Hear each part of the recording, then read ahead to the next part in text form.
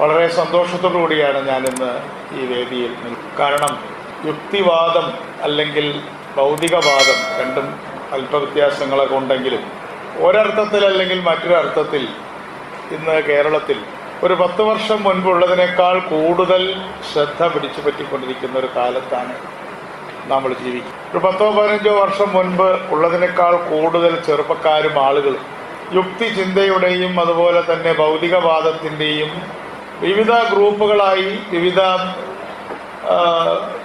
സംഘടനകളായി ഇന്ന് യുക്തിബോധം പ്രചരിപ്പിക്കുന്നതിന് വേണ്ടിയിട്ട് ഇറങ്ങിയിട്ട് അവർ പറയുന്ന കാര്യത്തിലൊക്കെ പലപ്പോഴും നമുക്ക് ഈ ഗ്രൂപ്പിനകത്ത് തന്നെ പല അഭിപ്രായ വ്യത്യാസങ്ങളൊക്കെ ഉണ്ടാവും. അതിനെയൊന്നും ഞാൻ വളരെ ഗൗരവത്തിൽ കാണുന്നില്ല. കണ്ടെന്നല്ല, അത് അകത്തിരിക്കുമ്പോൾ സംസാരിക്കാം.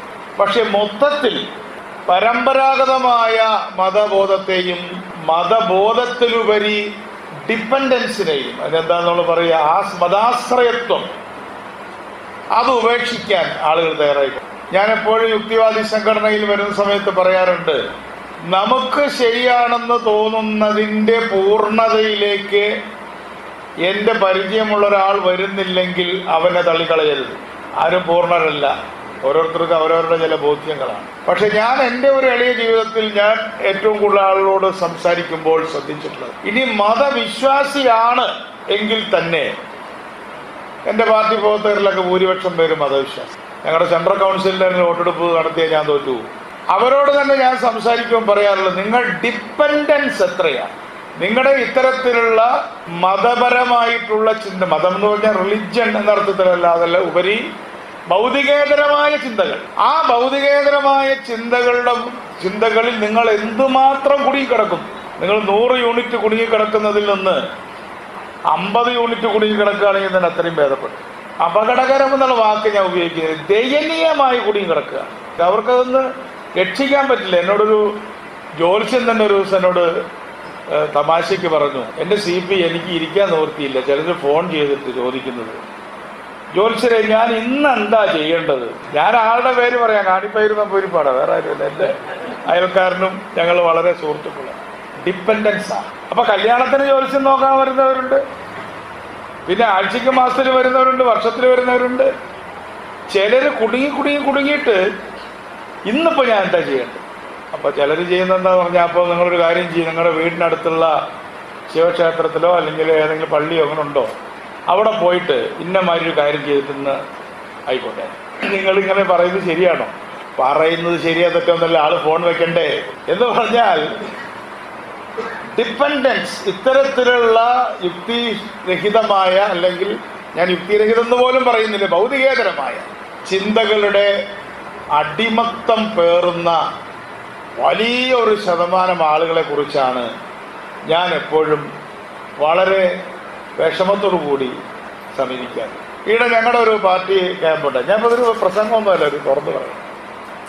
അത് നടന്നതിവിടെ ആര്യനാട് എന്ന് പറഞ്ഞാൽ നമ്മുടെ പൊന്മുടിയുടെ താഴെ.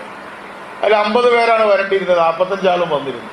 അപ്പോൾ അതിൽ ഭൂരിപക്ഷം പേര് ഞാൻ പറഞ്ഞ പോലെ മതവിശ്വാസികളാണ്. മതവിശ്വാസം അവർക്ക് അവരുടെ മതം, അവരുടെ കമ്മ്യൂണിറ്റി അല്ലോ. നിങ്ങളോട് ഞാൻ ചോദിക്കുന്നില്ല. പക്ഷെ ഞാൻ നിങ്ങളോടൊരു ചോദ്യം ചോദിക്കാം. ക്ലാസ് എടുക്കുകയാണ്. മരിച്ചതിന് ശേഷം സ്വർഗത്തിലും നരകത്തിലും പോയി ജീവിക്കും എന്ന് കരുതുന്നവര് എത്ര പേരുണ്ട്? എന്നെ അത്ഭുതപ്പെടുത്തിക്കൊണ്ട് എല്ലാവരും ഒറ്റ സ്വരത്തിൽ പറഞ്ഞു, അതൊന്നും ഞങ്ങൾക്ക് യാതൊരു വിശ്വാസമില്ല. എന്നാൽ ഇതൊരു 50 കൊല്ലം മുമ്പാണ് ചോദിച്ചതെങ്കിലോ, അതിൽ നിന്നാണ് ആരംഭിക്കുന്നത് വിശ്വാസം, അല്ലേ? വിശ്വാസം ആരംഭിക്കുന്നത് തന്നെ ഞാൻ നരകത്തിൽ പോവാതിരിക്കാനും സ്വർഗത്തിൽ പോകാനും വേണ്ടിയാണ്. പക്ഷെ ഇന്ന് മതവിശ്വാസികളിൽ പോലും 50% ആളുകൾ, നിങ്ങൾ വേണമെങ്കിൽ ഒരു സർവേ ചോദിച്ചാൽ നമുക്ക് കാണാൻ കഴിയും, ഡിപ്പെൻഡൻസിൻ്റെ അളവ് കുറയുന്നുണ്ടെങ്കിലും ഡിപ്പെൻഡൻസ് ഉള്ള ആളുകളുടെ സ്ഥിതി ഞാൻ നേരത്തെ പറഞ്ഞ പോലെ വളരെ ദയനീയമാണ്. അതുകൊണ്ട് എനിക്ക് ഒന്നാമതായിട്ട് പറയാനുള്ളത്, ഇന്നത്തെ നിങ്ങളുടെ ഈ വിഷയം ഏറ്റവും യുക്തിചിന്തയുടെ അടിത്തറ ശാസ്ത്രമാണ്. ശാസ്ത്രപക്ഷ പ്രചാരണം, യുക്തിചിന്ത പ്രചരിപ്പിക്കേണ്ട കാര്യമില്ല. മലയാളത്തിൽ ചൊല്ലില്ലാത്ത ഒന്നുമില്ല. വെണ്ണയുണ്ടെങ്കിൽ നറുനെയ്യ് വേറിട്ട് കരുതേണമോ എന്ന് ചോദിച്ചതുപോലെ ശാസ്ത്രം ബോധ്യപ്പെട്ടാൽ പിന്നെ യുക്തിചിന്ത തന്നെ വന്നോളൂ.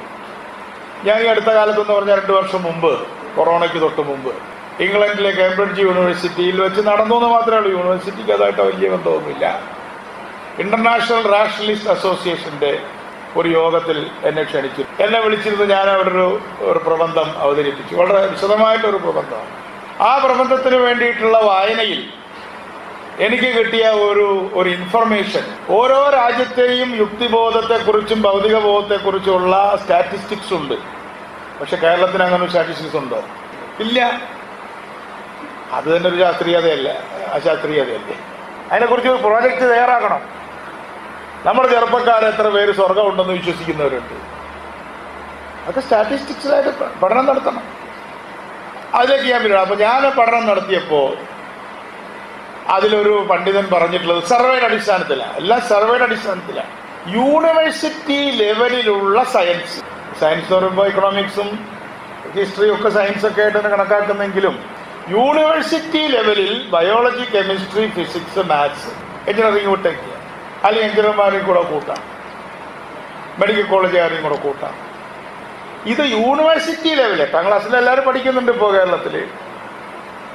യൂണിവേഴ്സിറ്റി ലെവലിലുള്ള ശാസ്ത്രം പഠിച്ചവരുടെ എണ്ണത്തിന് അനുപാതമായിട്ടാണ് ആളുകൾ യുക്തിശൂന്യമായ ചിന്തകൾ ഉപേക്ഷിക്കും. അപ്പം നമ്മളുടെ സാമാന്യം നല്ലൊരു നമ്പർ അതുണ്ട്. പക്ഷേ +2 കഴിഞ്ഞിട്ട് ഉള്ള പഠിത്തത്തിനെയാണ് ഈ യൂണിവേഴ്സിറ്റി എന്ന് പറയുന്നത്. 10ാം ക്ലാസ് അല്ല. +2വിന് മുകളിലുള്ള zoology, botany, physics, chemistry, maths അത് പഠിക്കുന്നവരുടെ എണ്ണം എത്രയാന്നുള്ളത് നിങ്ങൾ പരിശോധിക്കണം. ഇല്ല, വളരെ കുറവല്ല. എഞ്ചിനീയറിംഗിൻ്റെ ഒരു പ്രശ്നം എന്താണെന്ന് പറഞ്ഞാൽ അതിൽ മാത്സും കെമിസ്ട്രിയും ഒക്കെ ഉണ്ട്, എല്ലാം ഉണ്ടെങ്കിലും അടിസ്ഥാനപരമായിട്ടുള്ള കാര്യങ്ങൾ അവർ പഠിക്കുന്നുണ്ടോ, അവരെ പഠിപ്പിക്കുന്നുണ്ടോ എന്നും കൂടെ നമ്മൾ നോക്കണം. അപ്പോൾ നമ്മൾ കുറച്ച് ആൾക്കാർ കൂടി ഇപ്പോൾ KDOയുടെ ഹോളിൽ കൂടി, അല്ലെങ്കിൽ VJT ഹോളിൽ കൂടി നമ്മുടെ പാഠ്യപദ്ധതികളിൽ എത്രമാത്രം ഫണ്ടമെൻ്റൽ സയൻസ് പഠിക്കുന്നുണ്ടോ അത്രയുമാണ് നമ്മുടെ വിജയം. അപ്പോൾ ഫണ്ടമെൻ്റൽ സയൻസ് പഠിക്കാൻ വലിയ ബുദ്ധിമുട്ടൊന്നും ആർക്കും ഇല്ല. ഞാൻ തന്നെ ഇത്തവണ വാക്സിനേഷൻ്റെ കാര്യം വന്നപ്പോൾ ഉണ്ടാകും എന്ന് കരുതിയ എതിർപ്പ് പോലും ഇന്ത്യയിൽ ഉണ്ടായോ? കാരണം ആളുകൾക്ക് മനസ്സിലായാലും ചത്തുപോകും. അപ്പോൾ ഒരു യുക്തിബോധമല്ലേ, ചാവും എന്നുള്ള ബോധമാണല്ലോ. ചത്തന് ശേഷമുള്ള കാര്യം പിന്നല്ലേ. ഒരു ജന്തുവിനെ സംബന്ധിച്ചാൽ അയാളുടെ ആ ജന്തുവിൻ്റെ ആദ്യത്തെ പ്രശ്നം അത് മരിക്കുമെന്നുള്ളതാണ്. പാമ്പായാലും കരടിയായാലും പുലിയായാലും മനുഷ്യനായാലും ആനയായാലും.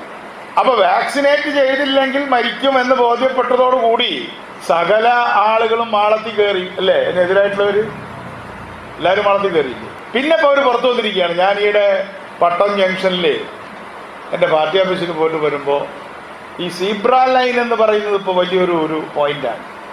സീബ്ര ലൈനിൽ നിന്ന് എല്ലാവരും കാണും. അപ്പോൾ സീബ്ര ലൈൻ ക്യാമ്പയിൻ എന്നൊരു സംഭവം ഉണ്ട് ഇപ്പോൾ.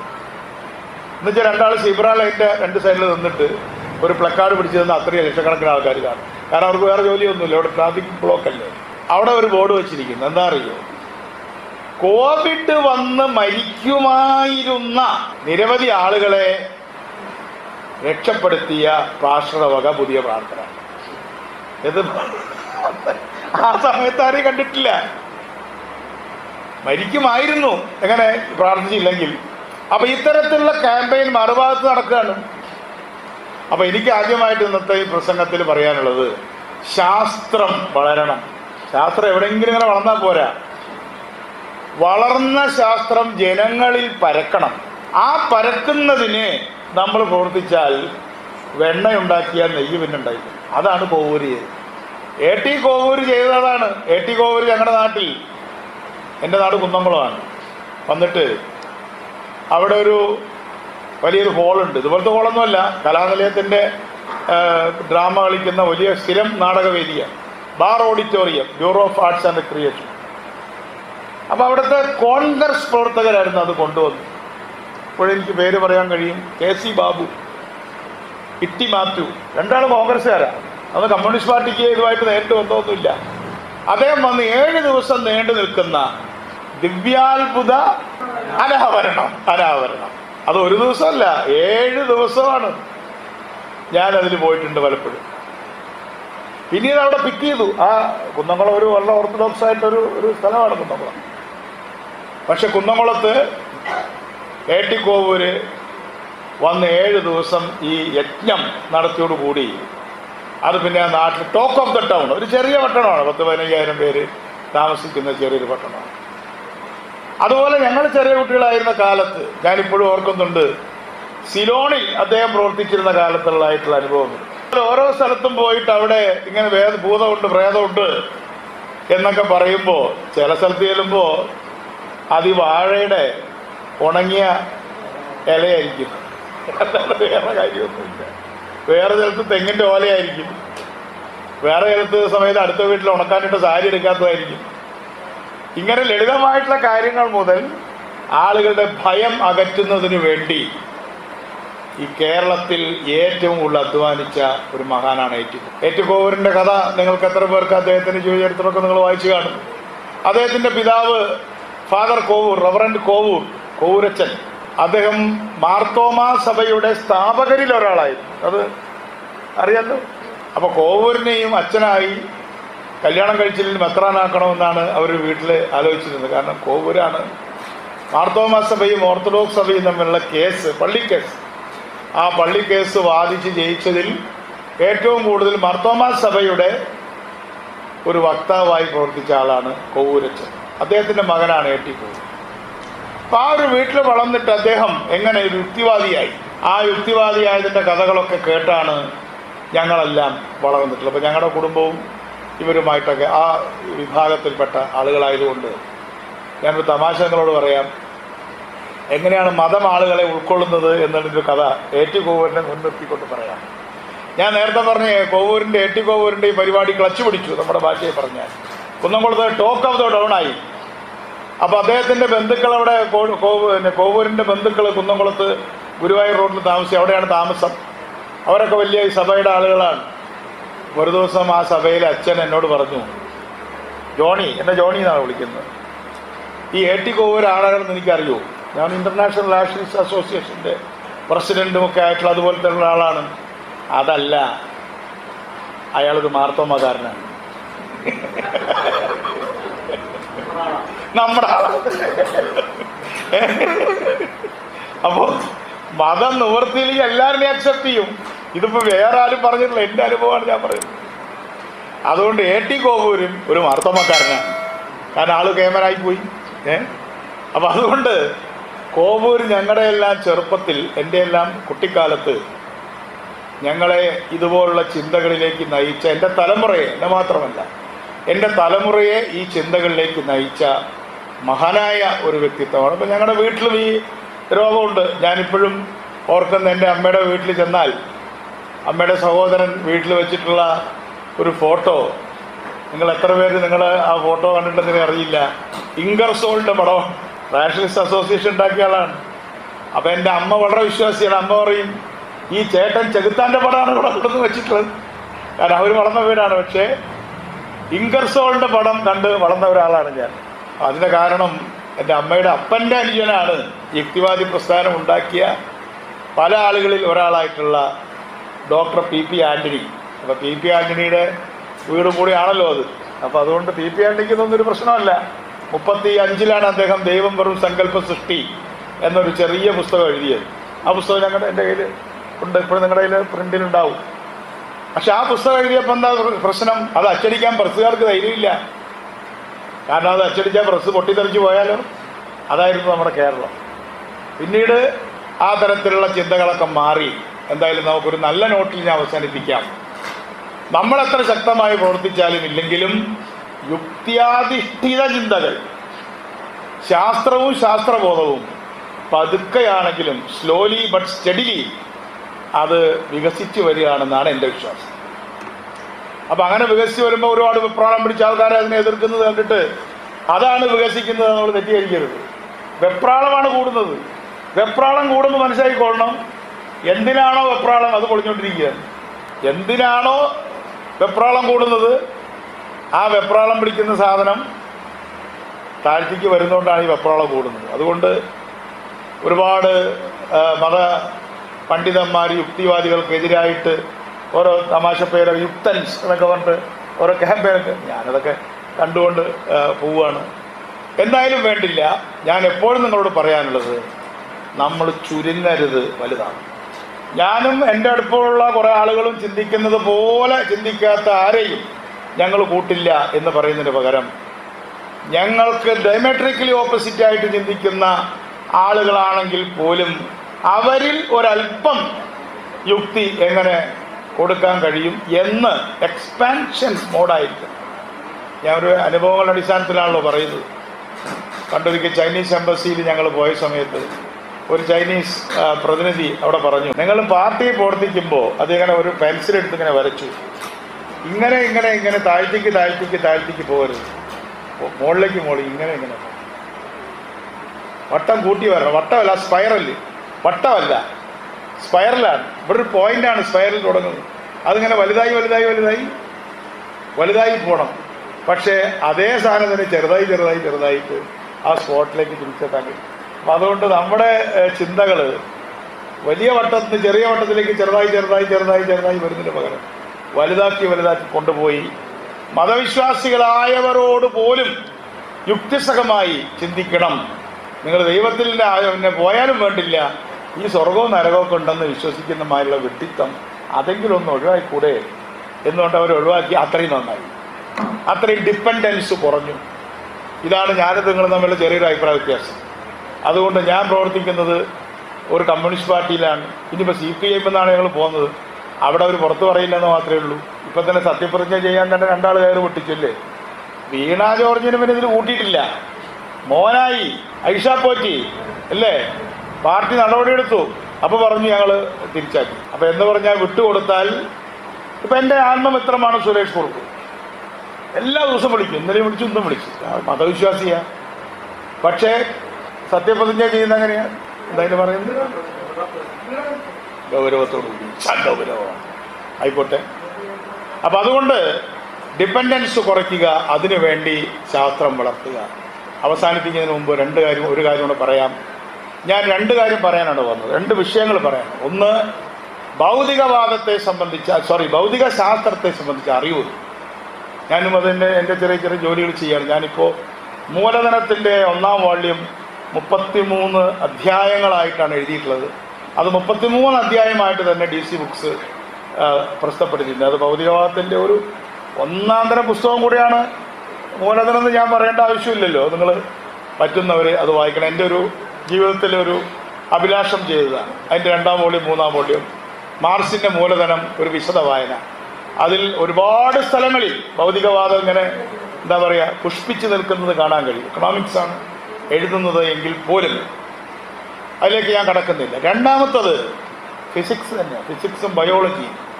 ഇപ്പോൾ നിങ്ങളുടെ കൂട്ടത്തിൽ പലരും വളരെ എക്സ്പെർട്ടുകളാണ്. നിങ്ങളുണ്ടെങ്കിൽ എനിക്ക് പേര് തരണം, ഞങ്ങളുടെ ചെറുപ്പക്കാരോട് പറയാനാണ്. ഇപ്പോൾ എവല്യൂഷൻ എന്ന് പറയുന്ന ആ തിയറി ഓഫ് എവല്യൂഷൻ, അതിങ്ങനെ തിയറി ഓഫ് എവല്യൂഷൻ തന്നെ ഡെവലപ്പ് ചെയ്തുകൊണ്ടിരിക്കുകയാണല്ലോ. DNA കണ്ടുപിടിച്ചു, അത് കഴിഞ്ഞിപ്പോൾ എന്തെല്ലാം മാറ്റങ്ങൾ വന്നു. ഇത് നന്നായിട്ടൊന്ന് പ്രചരിപ്പിക്കാനും, പ്രത്യേകിച്ച് ഇപ്പോൾ യൂട്യൂബ് പോലുള്ള മാധ്യമങ്ങൾ വരുമ്പോൾ, യുക്തിവാദി സംഘത്തിൻ്റെ പേരിലാവാം അല്ലാതെയാവാം, എങ്ങനെ ഈ എവല്യൂഷൻ തിയറിയുടെ അടിത്തറ, ബയോളജിയുടെ അടിത്തറ, ഡാർവിനും മാർസും ഒരുമിച്ച് ഒരേ സമയത്ത് ബ്രിട്ടീഷ് ലൈബ്രറിയിൽ ഇരുന്ന ആൾക്കാരാണ്. ഡാർവിൻ മാർസിനെ സ്വാധീനിച്ചിട്ടുണ്ട്, ഡാർവിനെ അധികം സ്വാധീനിച്ചാൽ തെളിവൊന്നുമില്ല. അതിന് മാർക്സിസത്തിൻ്റെ ഡാർവിനിസത്തിൻ്റെ ചെറിയ ബുദ്ധിമുട്ടുണ്ടെന്നും ആൾക്കാർ പറയാറുണ്ട്. അപ്പോൾ അതുകൊണ്ട് അതൊന്ന് പഠിച്ച് എത്ര പേർക്ക് അത് ഒരു യൂട്യൂബിലോ അല്ലെങ്കിൽ ഒരു സാമൂഹ്യ മാധ്യമം അതിനു വേണ്ടിയിട്ട് തയ്യാറാക്കി അതൊന്ന് പ്രചരിപ്പിക്കണം. കാരണം അത് ആർക്കും അറിയില്ല. കാരണം ഇപ്പോൾ എഞ്ചിനീയറിംഗ് പഠിക്കാൻ പഠിത്തമാണല്ലോ ഇപ്പോൾ കൂടുതൽ. എഞ്ചിനീയറിംഗ് ആരും ഇത് പഠിക്കുന്നില്ല. എഞ്ചിനീയറിംഗ് പഠിക്കുന്ന 2.5 ലക്ഷം കുട്ടികളുണ്ട്, അവരാരും ബയോളജി പഠിക്കുന്നില്ല. അപ്പോൾ ശാസ്ത്രം പഠിക്കുന്നുണ്ട്, പക്ഷെ അടിസ്ഥാന ജീവശാസ്ത്രം പഠിക്കുന്നില്ല. അപ്പോൾ അതാണ് ഒന്ന്. രണ്ടാമത്തത്, ഇത് 150 വർഷം മുമ്പ് തുടങ്ങി കൂടുതൽ ഇപ്പോൾ 50-52 കാലത്ത് ഡെവലപ്പ് ചെയ്തു. ഇപ്പോൾ ഏതാണ്ട് 10-75 കൊല്ലമായി നമ്മുടെ ജീവശാസ്ത്രം വലിയ കുതിച്ചുചാട്ടം നടത്തിയിരിക്കുകയാണ്. അതേപോലെ തന്നെ ഫിസിക്സിൽ ന്യൂട്ടോണിയൻ ഫിസിക്സ് പഠിച്ചാൽ തന്നെ കുറേ സമാധാനമുണ്ട്. അതുപോട്ടെ, ഐൻസ്റ്റീൻ എന്താണ് കണ്ടുപിടിച്ചതെന്ന് ചോദിച്ചാൽ, എന്താണ് സ്പേസ് ടൈം എന്ന് ചോദിച്ചാൽ, ഞാൻ ഫിസിക്സ് പഠിച്ച ഒരാളാണ്. എനിക്ക് നിങ്ങൾക്ക് മനസ്സിലാവുന്ന മാതിരി പറഞ്ഞു തരാനുള്ള വിവരമില്ല. എനിക്ക് ആകെയുള്ളൊരു സമാധാനം എനിക്ക് വിവരമില്ല എന്നുള്ള വിവരമുണ്ടെന്നുള്ളത്. അതുകൊണ്ട് അതറിയുന്ന ആരെങ്കിലും ഉണ്ടെങ്കിൽ, ഇപ്പോൾ ജെയിംസ് ടെലസ്കോപ്പ് പോയിട്ട് അയക്കുന്ന ചിത്രം കണ്ടാൽ തോന്നും പള്ളിയിലെ വരുന്ന ആളാണ്. അത്രയും ഫോട്ടോ അങ്ങനെ വരികയാണ്. എത്ര 12,000 അല്ല 1,00,000 പ്രകാശവർഷം അകലെ അല്ലേ, 1 ബില്യൺ പ്രകാശവർഷം അകലെ. എന്താ അതിൻ്റെ അർത്ഥം തന്നെ ആലോചിച്ചാൽ മനസ്സിലാവില്ല. 1 ബില്യൺ എന്ന് പറഞ്ഞാൽ 100 കോടി. പ്രകാശം 100 കോടി വർഷം യാത്ര ചെയ്തിട്ട് വരുന്ന ഫോട്ടോ നമ്മൾ എടുത്തുകൊണ്ടിരിക്കുക. അതുപോലെ തന്നെ ഗ്രാവിറ്റി ലെൻസ്, ഈ ഗ്രാവിറ്റി എന്ന് പറയുന്ന ഗുരുത്വാകർഷണം, എന്നെയും നിങ്ങളെ ഇവിടെ പിടിച്ചിരുത്തുകയും നിർത്തുകയും ചെയ്യുന്ന ആപ്പിളിനെ താഴത്തേക്ക് വീഴ്ത്തിയ ഗ്രാവിറ്റി, ആ ഗ്രാവിറ്റി സ്പേസിനെ തന്നെ വക്രീകരിച്ചിട്ട് റോഡൊക്കെ വളഞ്ഞു പോകുന്നത് പോലെ ആ വളഞ്ഞ വഴിക്കാണ് പ്രകാശം പോകുന്നത്. ഇതിപ്പോൾ ആർക്കാ പറഞ്ഞു തരാൻ പറ്റും? എനിക്ക് പറ്റില്ല. അപ്പം അതുകൊണ്ട് ശാസ്ത്രം എവിടെ നിൽക്കുന്നു? ഇപ്പം ഞാനിപ്പോൾ വായിച്ചുകൊണ്ടിരിക്കുന്ന പുസ്തകം ഇച്ചിരി പഴയതാണ്. എൻ്റെ സഹോദരൻ ഈ പറഞ്ഞ പോലെ ഒരു യുക്തിബോധമുള്ള ഒരാളായിരുന്നു. അദ്ദേഹം മരിച്ചുപോയി. ഞാൻ ആ പുസ്തകം എടുത്ത് നോക്കുമ്പോൾ അദ്ദേഹത്തിൻ്റെ പേരാണ് C.P. മോഹൻ. അത് നമ്മുടെ ഹോക്കിങ്സും പെൻറോസും തമ്മിൽ നടത്തിയിട്ടുള്ള സംഭാഷണമാണ്. പെൻറോസിന് ഇപ്പോൾ നോബൽ സമ്മാനം കൊടുത്തു അല്ലേ, 92 വയസ്സായി. ഹോക്കിങ്സ് മാത്തമാറ്റിക്സ് പ്രൊഫസറായിരുന്നു, ഫിസിക്സ് അല്ല. അപ്പം അതൊക്കെ പഠിച്ചിട്ടുള്ള ആളുകൾ നമ്മുടെ നാട്ടിലുണ്ട്. അവരിനി ദൈവവിശ്വാസികളും നമുക്ക് വിരോധമൊന്നുമില്ല. നമുക്ക് ദൈവവിശ്വാസം ഇല്ലെങ്കിലും ഫിസിക്സ് അറിഞ്ഞുകൂടല്ലോ. അപ്പം അവർ തമ്മിലുള്ള ഐക്യമുന്നണി ഉണ്ടായാൽ നമുക്കാ പ്രയോജനം. അല്ലെങ്കിൽ ഇപ്പം എനിക്ക് തന്നെ വലിയൊരു ദുഃഖം, നമ്മുടെ അനന്ത പത്മനാഭൻ മരിച്ചുപോയി. ഇവിടെ താണു പത്മനാഭൻ അല്ലേ, അദ്ദേഹത്തെ നമ്മളാരെയും വിളിച്ചിട്ടുണ്ടോ? ഉണ്ടോ തിരുവനന്തപുരത്ത്? എനിക്ക് അറിഞ്ഞുകൂടാ, ഞാൻ കണ്ടിട്ടില്ല. എനിക്ക് വലിയൊരു നഷ്ടബോധം. എൻ്റെ ആ സെയിം പ്രായമാണ്. അപ്പം അതുപോലുള്ള ആളുകൾ അവർ വിശ്വസിക്കാതിരിക്കുക എന്തെങ്കിലും ചെയ്തു. പക്ഷേ നമ്മുടെ ആയുധം ശാസ്ത്രമാണ്. ശാസ്ത്രം എത്ര കണ്ട് പരക്കുന്നോ, എത്ര കണ്ട് വളരുന്നോ, എത്ര കണ്ട് പരക്കുന്നോ, വളർന്നതേ വളർന്നിട്ട് കാര്യമുള്ളൂ. പക്ഷേ ഇപ്പൊ വളർച്ചയുണ്ട്, പരക്കുന്നില്ല. എഞ്ചിനീയറിംഗ് പഠിച്ചവന് പോലും ബയോളജി അറിഞ്ഞുകൂടാ, ഫിസിക്സും അറിഞ്ഞുകൂടാ. നിങ്ങൾ എഞ്ചിനീയറിംഗ് പഠിച്ച ഒരാളോട് എന്താണ് കർവേച്ചർ ഓഫ് സ്പേസ് അല്ലെങ്കിൽ എന്താണ് സ്പേസ് ടൈം എന്ന് ചോദിച്ചാൽ ആർക്കറിയാം?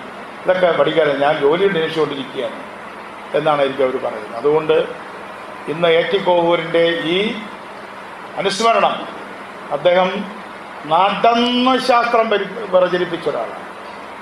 ഞാൻ പറഞ്ഞില്ല, ഒരു സ്ഥലത്തൊക്കെ പോയപ്പോൾ ഞങ്ങൾ രാഷ്ട്രീയക്കാരൊക്കെ 2 ദിവസമൊക്കെ ഒരു ടൗണിൽ താമസിച്ചാൽ എന്തോ വലിയൊരു കാര്യം പോലെയാണ്.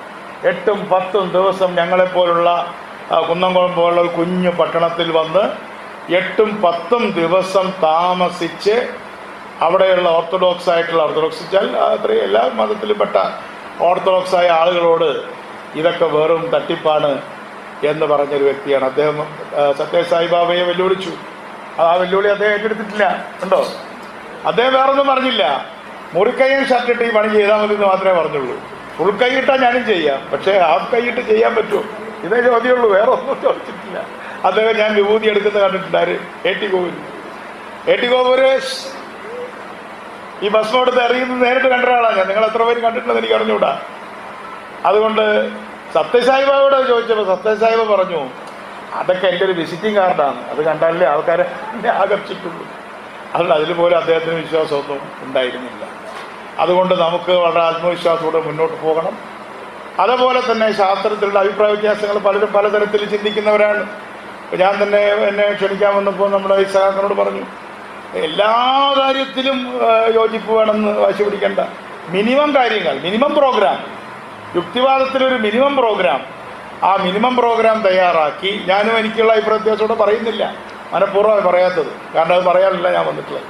യോജിപ്പിൻ്റെ മേഖലകൾ കണ്ടെത്തി മതവിശ്വാസികളോട് പോലും യുക്തിവാദം പറയാനുള്ള അല്ലെങ്കിൽ ഭൗതികവാദം പറയാനുള്ള ഒരു ടൂൾ, അതിനിപ്പോൾ ടൂൾ കിറ്റ് എന്നാണ് പറഞ്ഞത്, അത് നമ്മൾ ഉണ്ടാക്കണം.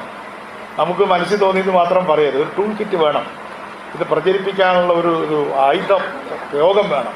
അതാണ് A.T. കോവൂരിൻ്റെ ഒരുപാട് ആയുധങ്ങളുണ്ടായിരുന്നു. അദ്ദേഹം വരുന്നത് ഒരു ടൂൾ കിറ്റ് പെട്ടിയല്ല, ഒരു സെറ്റ് കാര്യങ്ങളായിട്ടാണ്. നമുക്ക് മുന്നോട്ട് പോകണം. എന്നെ സംബന്ധിച്ചിടത്തോളം ഞാൻ എല്ലാ തരത്തിലുള്ള യുക്തിവാദപരമായിട്ടുള്ള സംഘടനകളുമായും എന്നാൽ കഴിയുന്ന തരത്തിൽ സഹകരിക്കും. നിങ്ങളുടെ സംഘടനയായിട്ട് വളരെയധികം അടുത്ത് ബന്ധപ്പെടുന്നുണ്ട്. ഇത് വളരെ ചിലവേറിയൊരു നടപടിയാണെന്ന് എനിക്കറിയാം. എളുപ്പമുള്ള ഒരു പണിയല്ല ഒരു സമ്മേളനം നടത്തുന്നത്. ഈ ഹോളിൽ നിങ്ങൾ നടത്താൻ കാരണം ഇതിനേക്കാളും പൈസയുള്ള ഹോളിൽ എടുത്ത് നടത്താനുള്ള ബുദ്ധിമുട്ട് കൊണ്ടായിരിക്കും. അതിനും കൂടെ ഒരു കാര്യം ഞാൻ പറയാം, എല്ലാവരും ഒരു മാസത്തിൽ 100 റുപ്യ കൊടുക്കണം. വെറുതെ നടക്കില്ല. അതിനി 100 റുപ്യ വിരിക്കാൻ പോണെങ്കിൽ 200 റുപ്യ വേണം. അതുകൊണ്ട് അത് നടക്കില്ല. ഇപ്പം ഞാൻ ചെയ്തിട്ടുള്ള പണി പറയാം. ഒരു QR കോഡുള്ള ഒരു ബാങ്ക് അക്കൗണ്ട് നിങ്ങൾ ഉണ്ടാക്കിയാൽ ഞാൻ ചെറിയ പൈസ എല്ലാ മാസവും ഞാനതൊരു ഇതായിട്ട് പറയും. ഇപ്പോൾ ഞങ്ങളുടെ പാർട്ടി ഇപ്പം അങ്ങനെയാണ് പ്രവർത്തിക്കുന്നത്. ഞങ്ങളുടെ പാർട്ടിയുടെ അനുഭാവികളിൽ വരുമാനമുള്ള ആളുകളെല്ലാം 100 രൂപ വെച്ച് തരും. മതി, ഒരു പൈസയായില്ല. മാസം പൈസ കിട്ടുമല്ലോ. ആ പൈസ വെച്ച് നമുക്ക് പ്രവർത്തിക്കാൻ കഴിയും. ഞാനും ഒരു വലിയ പ്രസ്ഥാനത്തിലും ചെറിയ പ്രസ്ഥാനത്തിലും വലിയ പ്രസ്ഥാനത്തിൽ നിൽക്കുമ്പോഴും പൈസ ഇട്ട് കളിച്ചിട്ടൊന്നുമില്ല. അതൊക്കെ വളരെ ബുദ്ധിമുട്ടിട്ടാണ് നമ്മൾ അന്നും പ്രവർത്തിച്ചിട്ടുള്ളത്. പലപ്പോഴും ടിക്കറ്റ് എടുക്കാതെയാണ് ട്രെയിനിൽ ഞാൻ CPM ഉള്ളപ്പോൾ യാത്ര ചെയ്തിട്ട് ഇപ്പം ചെയ്യുന്നില്ല.